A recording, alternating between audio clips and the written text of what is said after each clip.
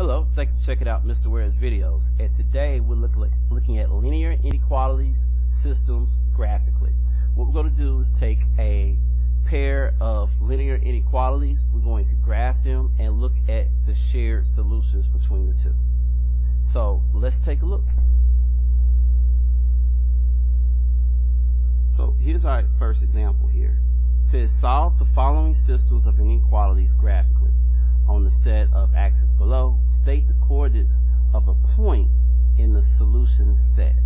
So what they mean by that is there's multiple solutions for this system of inequalities, and they just want you to pick out one of them. And I'm going to show you how to do that. But first, we're going to start with some of the things we probably already know. We're just going to graph the inequality. Okay, so I'm going to start with this first one here. And it has a y-intercept of 4. Let's do this. I'm going to zoom in. Alright, and it has a y-intercept of 4 and a slope of -1, and we're going to make it a fraction by putting it over 1.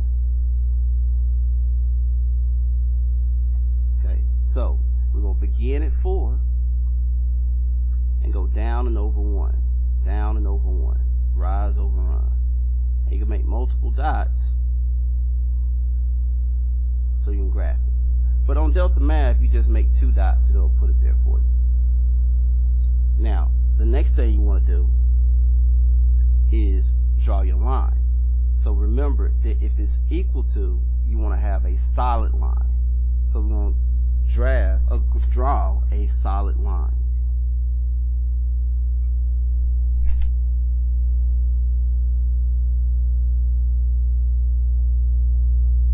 Okay. Now, since it's less than, you're going to shade below. Okay? But before we shade below, I am going to graph the other line.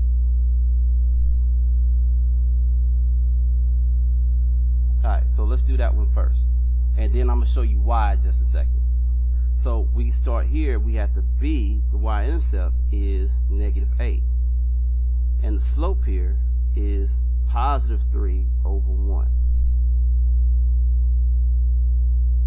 So I'm going to go up or down to -8. And I'm going to go up 3 and over 1. Up 3 and over 1.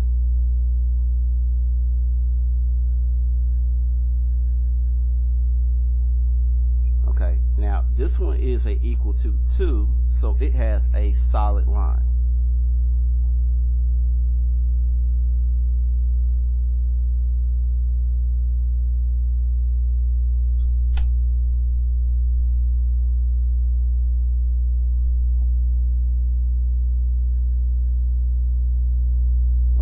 So now we got both of them graphed as far as the border there.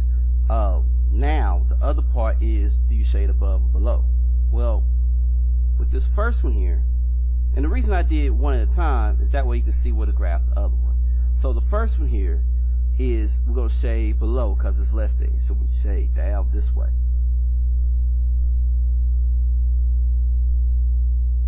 Okay, now the blue one here is shade above, it's greater than, so you shade this way. Oh, let me change my color.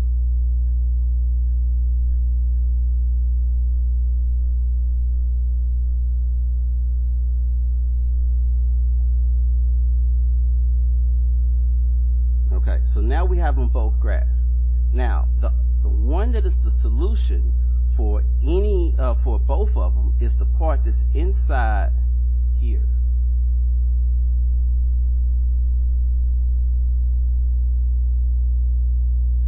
So that part is the solution. Any point that you pick inside the solution can be your answer.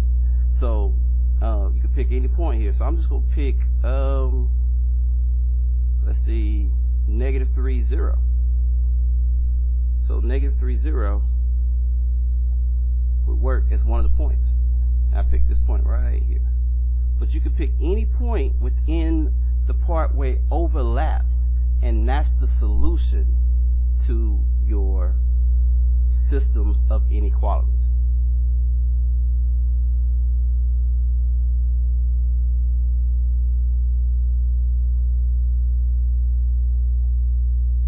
Alright, so take a look at this one and see if you can graph it on your own.